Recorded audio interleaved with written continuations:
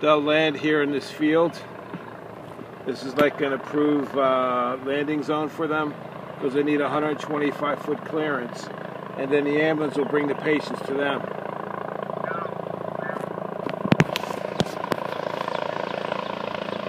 So he's hovering now to come into the landing zone. He's already surveyed the area, and they've got cones down showing the clearances. Pretty cool. He's landing, he's got to land into the wind.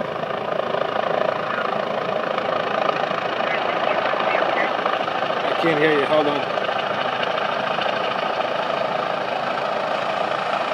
What did you say? Yeah, usually when they do this, it's not a good deal. Usually not. And this is in the cemetery. No, I'm below 55. This is a cemetery. Okay, so now they got to get their fire department to move the fire truck out.